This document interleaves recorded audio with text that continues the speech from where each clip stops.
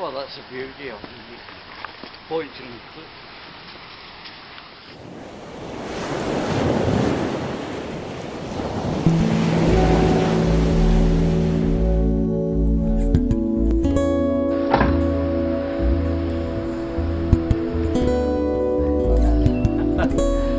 Okay, well, this is a heliostat. That is that it rotates automatically to pick up the sun wherever it is and reflect it at 90 degrees through this window onto the heat absorbing wall. The mechanism for this is in the wall there, electronic clock, and it rotates this heliostat 1.875 degrees every quarter of an hour. Now that keeps it in sync with the sun, which rises in that direction and sets in that direction. So the heliostat at the moment, as you see it here, is roughly about 10 o'clock in the morning, and it will gradually go around there until about 5 o'clock, and then the switch will flick in the time clock and it will come right back again to starting point, ready for another hot day tomorrow.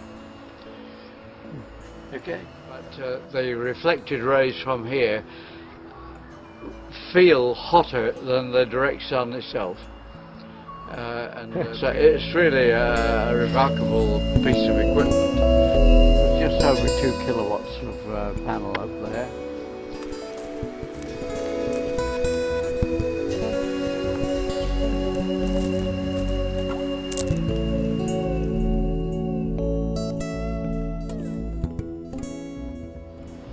Here we have 2 banks of fixed photovoltaic panels, and all up, including the rotating one, I have almost 3 kilowatts of power.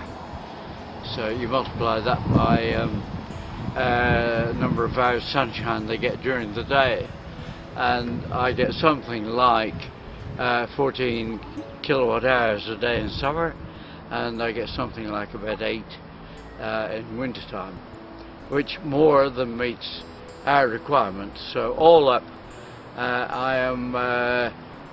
they produce 110% of our consumption.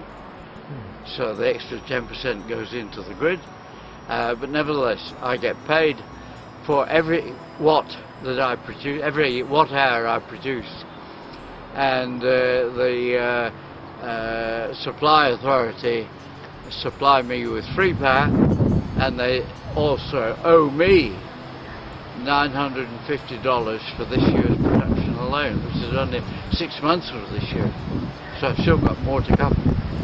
So it's really quite a financial bargain. This long ridge vent that you see here is a ventilating system for summer use only.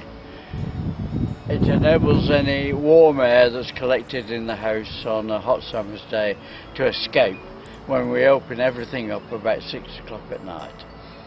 And the vines that you see on the north side of the house enable the collection of a lot of cool air in summer, aided by transpiration from the leaves. And that cool air, when we open up the house at 6, comes into the house, and because of its density it enables the warm air to escape out through here, through the vents in the ceiling, and that cools the house down fairly rapidly.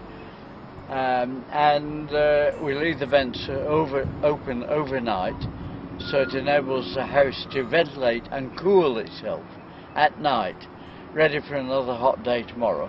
So we start another hot day with a cool house. It's rather like living in an icebox in a way, and that lasts for about 3/4 of another hot day. It's a very efficient system.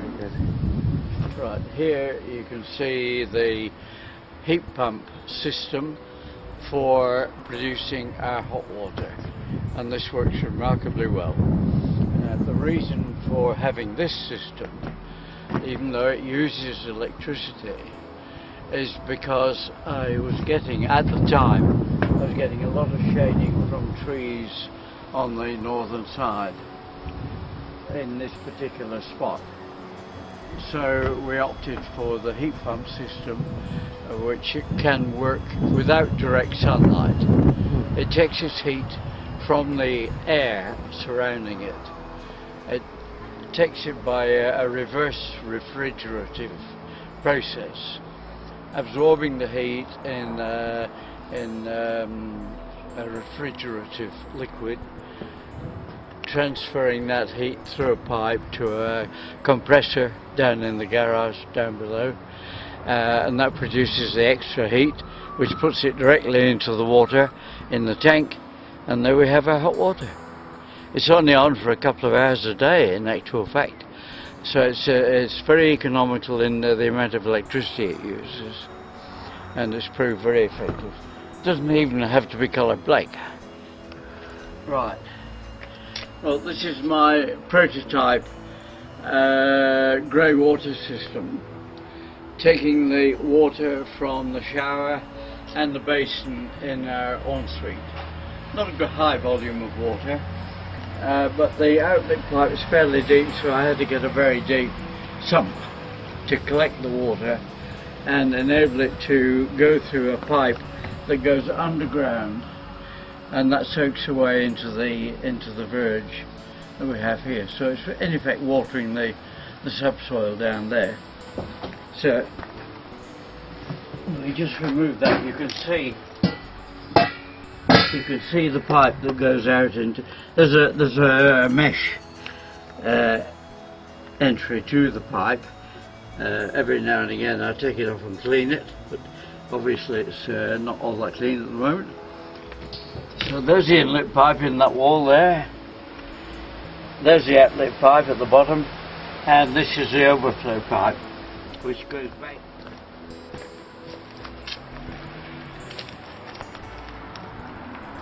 Now we're now at an east-facing window, which gets very low-angle sun all the year round, and you see it's a fairly large sunshade over the window, and that keeps most of the hot sun, that is later than about 8:30, 9 o'clock, from there onwards, it keeps the hot sun off the window, and it serves a very good purpose for two reasons. A, it's 95% shielding or shading from the hot infrared rays of the sunlight, but secondly, because of its knitted weave rather than its woven weave, it refracts the daylight. You can see part of that shade is in sunlight still. You see this front part? That's in sunlight, and that's, now while we're here too, you see the vine on the wall. This vine is a deciduous vine, and in summer that wall is a mass of leaf, which protects this wall from the hot rays of the early morning sun and prevents that room from heating up, these two rooms from heating up. And so, but in winter, you see, this is what you would see normally. The leaves have all dropped, so the sun isn't able to warm this wall and reduce the heat loss from inside. So it serves a purpose winter and summer, and that's a very nice symbiotic relationship of a vine to comfort inside the house. Works very effectively. But here is the main part of our water tank system. There's about 5,500 litres in this particular tank. It's partly submerged in the soil, and if you come around here,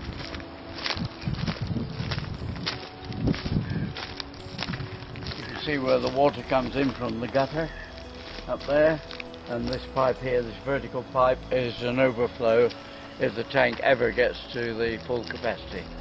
It does occasionally if we have a downpour, but at the moment the tanks are quite empty because we're right in the middle of a big drought.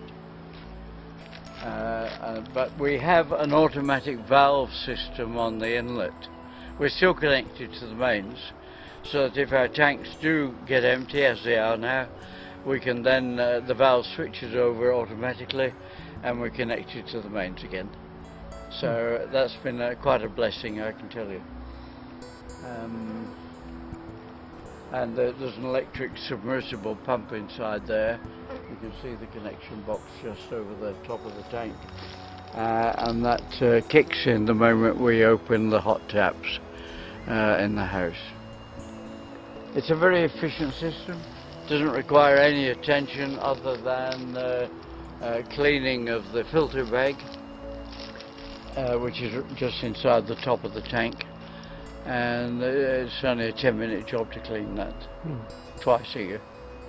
Beautiful. No good. Right, while we're here, now if you look at it this way too, most people obtain a mortgage to build a house or to buy a house. If we add on, say, 2% extra, 3% extra, that amount would never be noticed in a mortgage. You'll be paying it off over X number of years, and the amount of savings that you're going to make in the house, and we calculate that the savings in a fully functioning house could be of the order of $4,000 a year. Now, if you're going to save that amount of money every year of the running cost, that's going to mount up, and that will more than pay your mortgage. So it doesn't really matter if you have a higher mortgage in the beginning. You can easily pay it off. And we calculate that the amount of mortgage, extra mortgage, that you're going to put onto the house to make the house function, it will be paid off in about 2.5 to 3 years. Well, it is terribly important that our grandchildren have an opportunity to enjoy life as we have enjoyed it so far. And one of the most important ways is by designing houses that are friendly to the environment and are a joy to live in. And this can be achieved even without air conditioning. If you're interested in saving money, then this is the house for you. Would you like to live in a house which is 90% cheaper to live in? You can save $4,000 a year by living in one of these houses, compared to the sort of house that you're probably living in now. There you are, here's that for That's very good. a candid camera shot. Beautiful.